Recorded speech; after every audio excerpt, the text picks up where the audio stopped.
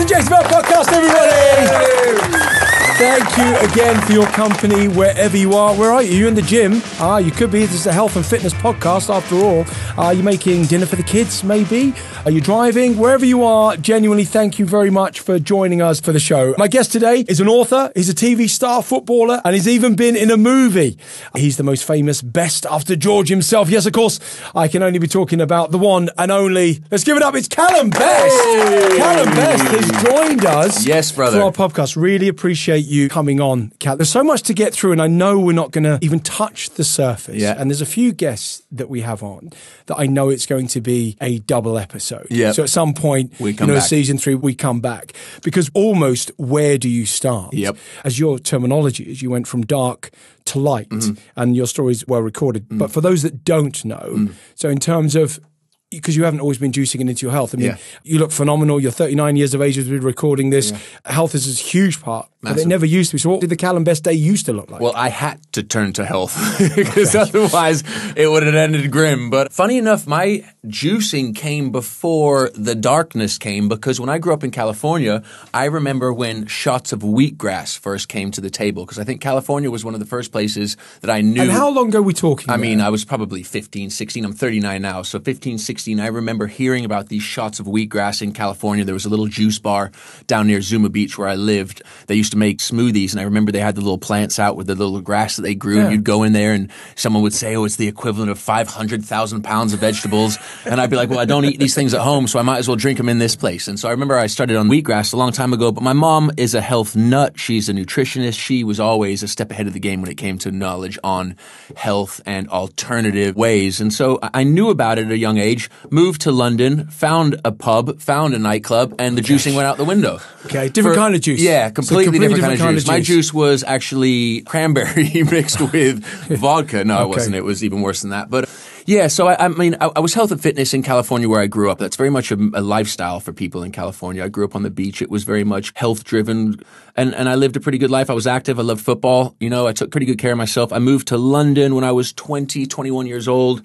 And in short, I got here on a good buzz. I moved here because of my old man, and bless him, he was ill at the time, and I knew I had limited time. So I packed up my stuff from California. I moved to the UK. Like you said, we could be here for 5 hours minimum talking about this stuff. But in short, I moved here to spend time with my dad. I was lucky that fresh off the boat, I started working as well. I was doing some great shoots with Burberry and British Vogue, and things were going really, really well. And I remember one night, I went to a nightclub once, and I ran into a friend of mine named Jake, and he said, ooh, I was friends with your father back in the 60s, 70s, 80s. I've just opened this new nightclub. Come down. And I'm like, ooh, I'm so welcome. I love it. Went down to his nightclub, and I was sucked in. And I remember my PR agent said, Calum, work is going really well for you. Don't get caught up in this stuff. And I went, no, I won't. Don't worry. Cut to 3 years later, I'm still in the same nightclub. The agency had dropped me. I was overweight. I was unhealthy. I was reputation tarnished.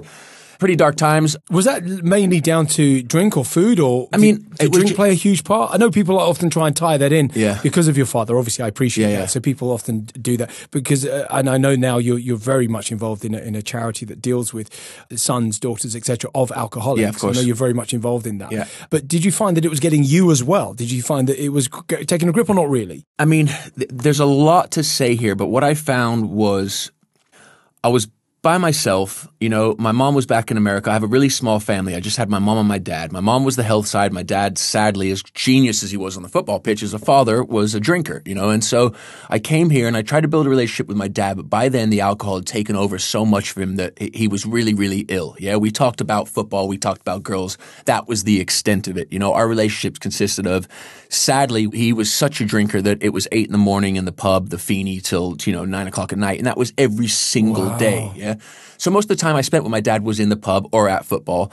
I mean, being young and new to the UK and really accepted into this kind of nightlife scenario, I had no friends, and I knew that nightlife and the club owners and the people involved in the kind of darkness welcome me with open arms, right? Yeah, and I actually really, really liked it at the time. And I mean, I look back at some of my memories and they're mind-blowingly good and fun. But having an addictive personality, having a lot of things in me that, don't know when to stop, I found myself in these places every single day, every single night. I was drinking a bottle of Jack a night. I was getting on all sorts of... A bottle of Jack a night? Easy. Wow. For a long time. But when you're 23, 24 years old, I mean, that filters out through your system and you're ready to go the next day, no problem, Sure, yeah. And I found myself in these environments, and when I first got here, the work was there. And then once I started the nightlife circuit and started drinking and not eating well and not juicing, for example, and just choosing alcohol and drugs over the kind of healthy lifestyle, it really took its toll. You know, my hair went, my weight came massively, my reputation got tarnished. So when I got here from 20 to 23, I was just enjoying what a young man would. Yeah. When my dad passed, I found escapism and masking my way of dealing with it by drinking and partying. So I spent from 24 till about 27, 28 just going all out. Wow. And I remember thinking to myself, I felt this massive pressure of being my dad's son and not really knowing how to cope with it and thinking, oh my God, my dad's an icon loved by many. What do I do? They don't like me. If I can't play football, I've got to choose the next best option. I know what I can do as good as my dad. I can party. I can womanize. Yeah. So I went down that road and I had a great time doing it. Don't get me wrong, but it got me absolutely nowhere. Some great memories, but when it comes to what I'm so passionate about now, which is helping other people that might be in the same position as I am, taking care of my health, passing on all the tools you learn over the years to coming out of this dark place into a light one, that's such a passion of mine. But this is why I'm really glad you're on the podcast, because for a lot of people that don't know, and this is the challenge you have due to the years that, like you said, you were partying and so on, and given some of the TV that you've done and various other bits, the people, I would argue heavily, don't know the real Calum Best. Yeah. I mean, as corny as that sounds, they don't know the work you do for charities and the genuine passion that you have for health in particular. I mean, you've gone the other way. Yeah. You said you've got addictive personality. You can see it. But now it's going towards a positive area, isn't it? In terms of, encouraging people to get healthy, to juice. Like you said, your mum's been into it for God knows how many years and so on. I'm trying to get a time frame here because I remember watching the very first Love Island. So it was called Celebrity Love Island. I remember watching that. And I remember, I think it was Paul Denal, I can't remember. Yeah. But I remember him, alcohol playing a huge part in there. It would turn him massively in there. For those that are listening, they haven't seen it, but it was very different to what Love Island is now. And there were celebrities on there and so on. But he got violent on there. I mean, he was really violent on there. Were you still in your party mode during that time? Oh, or yeah. No, that was actually pre-party. That was like my first television show. I was 23. And so that was you were 20. I was trying to get a timeline. Okay, fine. Now I understand. So my old man, so I hate to say this, but my beginning of the extreme downward hill was after my old man passed. Yeah, of right? course. Before that, I was just living. I was like, ooh, this is good life, right? I'm fresh to the UK. They've welcomed me in. I remember at one point seeing something on the cover of some paper. It was like they didn't even know George Best had a son, yeah? And they were like, ooh, Bestie's got a kid. Let's focus on here. And I remember I went to these GQ Awards and I was pictured with Caprice, and Caprice was a massive model at the time, and it was the front cover of The Sun. And I remember being like, oi, I'll take that. I love this stuff, right? Then you realize 10 years later when they slate you every single day that you're like, hold on, the tabloids aren't for me. But I got more stories about that some other time. But there were so many years, right? So at first it was just, oi, Calum likes a night out, following his dad's footsteps, blah, blah, blah. And I didn't mind it. Playboy didn't mind it. I was 23, 24, whatever, yeah? And I was working and things were good. But then it turned to like seedy, then it turned to Lothario, then it turned to what does it actually say on his passport, just George Best's son, what is this guy actually doing here? He's a waste of space. It went down all these roads and it killed me on the inside. Like my self-belief was at the all-time low. I remember not thinking I was going to make it till 30 years old. Like all of the darkness was in those times, but there was little tools that I started to do over the years after that. I made a documentary for the BBC called Brought Up by Booze, and it was a turning point in my life where I learned that I wasn't alone. I learned about grieving. I learned about charities that help kids who struggle with alcohol in the family. And it was just these kind of different tools that, when at 26, 27, 28 that I started to put into play that got me to the point that I am now, Because the book that you wrote, because you wrote Second Best, yeah. I think the book that you wrote, and it took you 4 years to write that book. That's and right. presumably that was an incredibly cathartic experience as well, a bit like the documentary, I guess. In other words, it helped you to heal, I suppose, in some respects. Massively. It's like therapy, isn't it? I think my mom tells me still to this day I need therapy, but I don't listen. I don't go to it. But I think that something like a book, and, I had a choice, man. I had reached such a low because nobody really knew my story and didn't care about my story. They just cared about George Best being an icon, and they just thought that Calum was a waste of space son that just spent his money and didn't give a shit. When realistically, my dad, bless him, went bankrupt twice, left me no money. It was actually more of a, I felt quite damaged what I was left with and what I was given. A lot of people didn't know that I saw you on Celebrity Big Brother, actually, and I remember you sitting in the garden and actually you were talking about that very subject. And I remember that I didn't know, a lot of people didn't know that at that point, like in other words, he's dining out on his dad and all this kind of stuff. But actually, it was when you started talking as you're doing now, you weren't dining out. There was nothing to dine out on. Yeah. Well, people just assume, and I get it though. So like I can't really hold any grudges, but it's all about trying to just, first of all, educate and open people's mind. And that was a big part of my book because I wanted to say anybody that wants to know about me or has any kind of interest, then here is something for you to learn about me. Yeah. And what I found out is that it initially started by wanting others to accept me, but then it became about acceptance of myself. And it was a point of me really learning to get my self-belief back and really, what I did was I put these things out there that I'd never talked about to say to people, you think you might have known, but you don't. And I was traumatized for this reason and I turned to that for that reason and I went down that dark path for that reason. And still to this day, even when I'm so comfortable in my own skin, I always have to kind of give a second answer of, those times where masking my pain and people were like, well, rubbish, that's not a good enough excuse. But it's like, well, that was my excuse. That was my reason at the time, On the intro to all of my podcasts, I always say the second most famous after, like Lorraine was on my podcast, I said the second most famous Lorraine after Quiche. Yeah. Right. So it's one of those. and then when it came to you, it was like, well, of course, when you think of best, there's only one, and that is your father, essentially. Yeah. To call your book second best. And then we were talking another time, I've known you for years, Calum, but everything has to have best in the title. Yeah. And I was saying, because you're so into health at the moment, that, the best of health would be the title of the health book that you would have. But it's always best. Yeah. So, it's... Well, I have so many things to say about that. It's like, even to this day, it was my birthday yesterday, and even to this day, some guy who's a big Manchester United fan, probably from my dad's era, put out a tweet, happy birthday to George's son. And I wanted to write back, actually, my name's Calum, but I didn't because I get it. Even when the Manchester United lads are singing, go on the piss with Georgie Best, it's like they're singing about something that my old man died from, but I still respect the fact that they're singing because they're supporting my old man. So I take it on board and I love it and I appreciate it. Because they're not doing it derogatory. Yeah, exactly. They're doing it as a form of honor, exactly. in a way. And I love it. So I hear that song, I sing it myself, I get involved fully.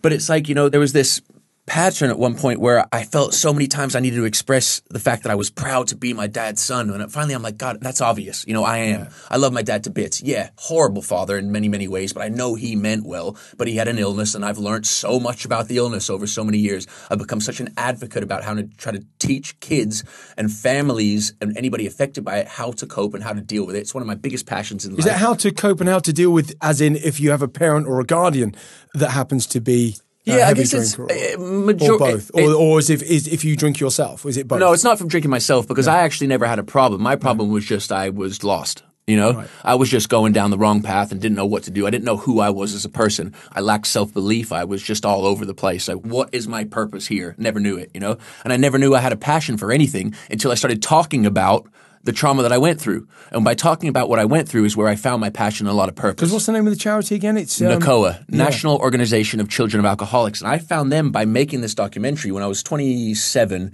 these documentary makers came to me and they said, we make really serious stuff on cancer and poverty, and we want to do one on alcohol in the UK. We think you'd be a perfect ambassador. I was like, yeah, I'm sure you do. Not sure I'm ready for this right now, but... You know what? The universe has brought these to me. I'm a massive believer in how the universe works. I grabbed it with both hands, and I was so fragile, and I was all over the place. And I remember halfway through it, we went to film in Manchester, and I chose to go out on a massive session. Showed up the next day, still pissed. But it was a point where I had to do it at the time because I knew that it came to me for a good reason, right? So I filmed this documentary. I went to Bristol to film one day with a charity called NACOA. Walked in there was 5 people in a room on the phone lines. One woman that ran it named Hilary Enriquez. She's now become a really good friend of mine. We work closely. I've climbed Mount Blanc for them. I've run the London Marathon twice. I've created a football charity game called... your football charity as well. So you're building that up. I suppose it's very similar to Soccer Aid in a way, but for your charity, essentially. Well, that's where I want to go with it. It's called My Tribute. It's a kind of respect to my old man, but also something that is my own. And it's for NACOA, National Organization of Children of Alcoholics. And I launched it in Belfast. I thought very suiting place. At Windsor Park, and I remember when I got there on the day, the last time I was in Windsor Park was for my dad's memorial game when I was 7 years old, and there's a picture of me in the green kit and him holding me in his arms. It's really, really lovely, resonating stuff, So I launched it last year. The IFA, Irish Football Association, is the partnership there. It's for their foundation as well. Last year we did it. We got 7,000 people down. I called amongst all my friends from entertainment, music, reality, whatever it may be. And now we've just confirmed the second one to be this year on May 3rd in Belfast again. And I want to grow that to similar as Soccer Aid did. I'm a go-getter. I'm a goal-getter. I'm nonstop now. My charity work means so much to me. And I'm mixing in the fact of football is there. And I love football as well. And that's another thing, mate, just to stray off onto a different one. I, in America, started playing football 13. Realized I loved it. Realized I was all right at it. Realized I was really good at it. And sometimes I was like, God, if I So when you say you played football in America, you mean the real football, not mean soccer, I mean as soccer. they call it. Yeah, okay, fine. I mean football. I call it football, not American football. No. So I started playing, realized I was quite good. I remember one day my old man was like, oh, I'm coming over and I'll teach the kids. And he showed up in his shell suit with his scrubby hair. And I was like, no, I swear, guys, he used to be a really good footballer. And he was like looking at absolute state, right? Man. But so anyway, when I moved to the UK, the pressures of being my dad's son made me stop playing football. And I stopped for 10 years, right? And there's this guy named Kevin Cooper who created a company, really cool. I'll put you in touch with him because I know you love your football as well, called Celebrity with an S. And he does celebrity charity football games all over the UK at all different grounds. He was on my case. Calum, come. No, I don't want it. Reached an age when I was probably 29, yeah? And I went, you know what? Forget what everybody thinks. I've been playing five-a-side quietly with my friends. I've got my passion back. I absolutely love it. I went out to the first game, I think it was West Brom or something like that, in front of a crowd of 15,000 people. And I went and I captained the side and I scored. And I was like, yes! Got the buzz back. And ever since then, I've been playing my charity games. So I wanted to create my own, created my tribute. Belfast welcomed it with open arms. And it's just going to go from strength to strength to strength. And my end goal is to just have a packed stadium similar to Soccer Aid and just doing my own thing. But your focus is so different when you think about your father's focus and your focus. I mean, you had an illness, so I appreciate that. But now mental health and physical health is very much on your agenda, both of those things. I mean, you have a journal. You encourage people to write something down. Is it like a daily thing? Or? Yeah, so how it came about was first I started talking about alcohol in the family. When I started getting responses that were positive to that, I was like, this, first of all, feels good, and second of all, I'm onto something here.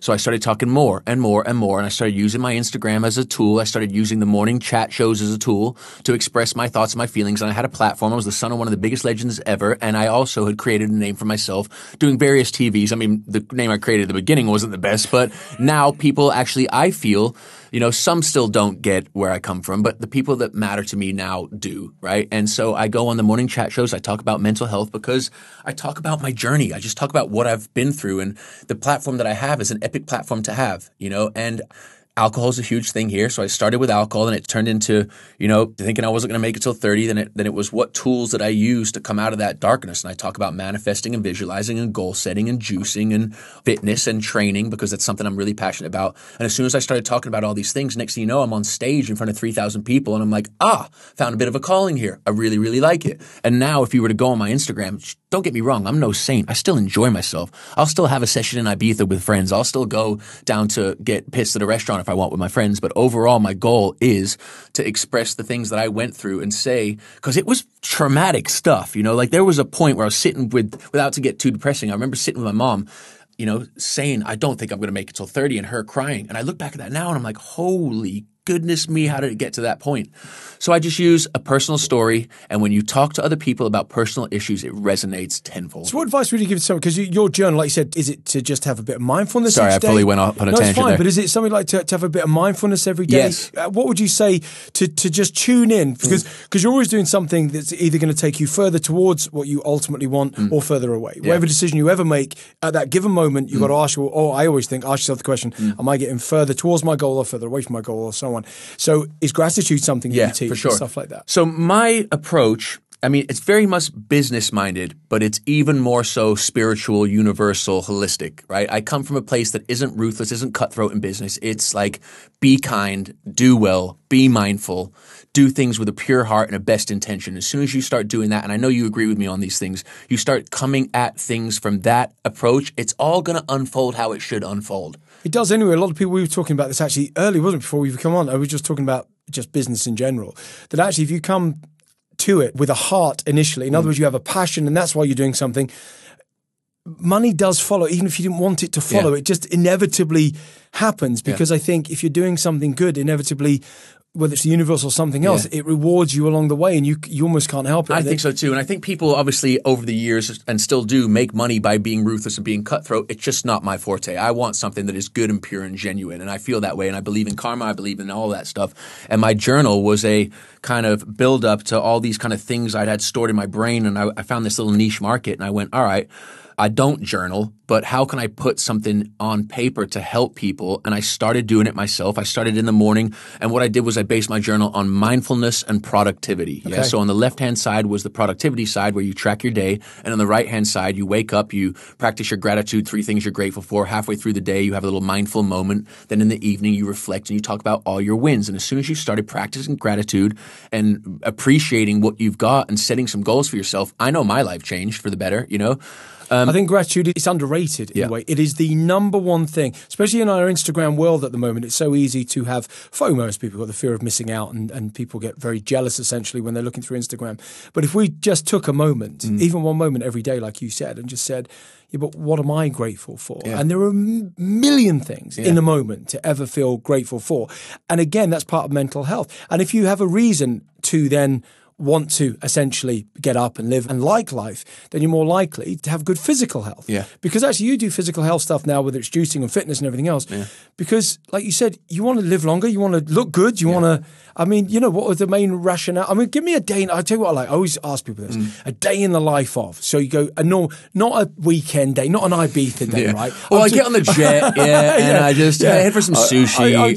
I don't mean you and Wayne on the jet. I'm talking about, right, a day in the life of a normal, like, I don't know, maybe 70% of the time. I get it. Because, you know, so what do you wake up and do what? I mean, because a lot of people just like to follow what somebody's doing, because go, well, it's working for them. I'm just going to follow in their footpath. Well, so I will say a massive part of my day, every day, is training and juicing. I wake up in the morning, I've got my juicer in the corner, and for the past, let's just say, I'll give it a time frame, for the past 9 months, every single morning, I've woke up, I've juiced celery, a lemon or a lime, and ginger. And that's how I start my day. But before I drink that, I usually train fasted. My physique, like I said, 39 yesterday, I'm in the best shape I've ever been in my life. And I put it down to these little hacks and these little things that, you know, we discussed this earlier, but everybody's got an opinion on the best way to train and the best way to juice and the best things to put inside you. You've just got to try a few of these things until you find the one that works for you. And me is juicing. I juice every single day, and I feel like I'm lacking my nutrients if I don't, and also training as well.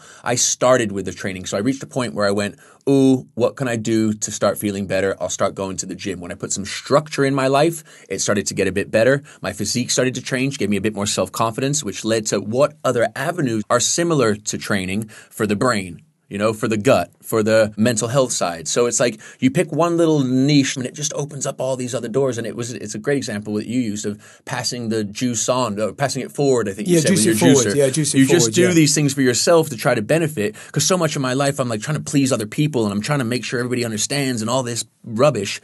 All due respect, I actually quite like that moment. But it's about, you know, you can't be trying to help others when your glass is half empty. You got to make sure that you are firing on cylinders. But it's funny, so many people do, and I think that's really important, because you have a passion to help people. But it's funny, I always have a saying, I wouldn't take financial advice from somebody who's skint. Yeah. And it's interesting that some people would take health advice from somebody who clearly isn't healthy or a picture of health, but some people do. And I know, I understand you haven't got to be the best football player in order to be the best football manager. What are you trying to say? I understand. You probably are, to be the best football manager. I understand that, but you at least had to have kicked a ball somewhere along the line. And so there's some credibility clearly in what you're doing, but also you want to do it. There's a lot of similarities. It's funny over the years. For those who don't know, Calum even came to the premiere of Super Juice Me in Leicester Square. When was that? That was about 6 years ago. I'm looking around at some of the team that's here, about 20, 30, yeah. Nice. So, he knows his stuff. 7 years ago. Well, he did the movie. So we're round of applause. We're actually in the room with the person of Alex Leith, who made the movie here, everybody, as well. So you came to the premiere of Super Juice, which was incredible, and it just went nuts from there. But it's only in the last few years that I've noticed that there's a lot of similarities. So your mum and my mum, weirdly, right, were Playboy bunnies, right? Around the thing. My mum was into health before anybody else. She read books like Back to Eden, was searching for wholemeal bread before people even knew what wholemeal bread was. Yeah. So that's a huge similarity there. Yeah. But also, during the day, most of the time, you don't eat during the day. Yeah.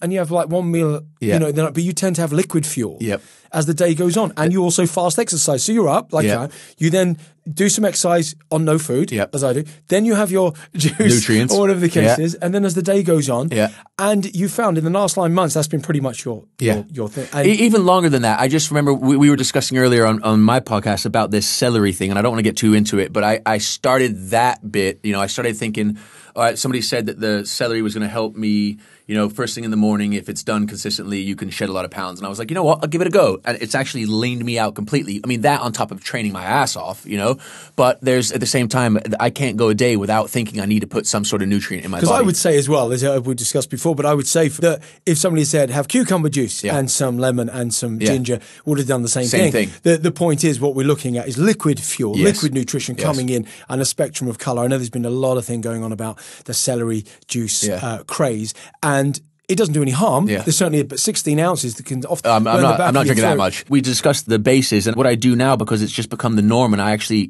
I feel good. The skin's good. The eyes are white. The hair's good. The nails are good. All these benefits. You need to do. You need to actually boost your confidence a bit. That's I know, right? No, you do. You need to. You got someone's got to love me. Yeah, someone's got to love me, Jason. You got to imagine.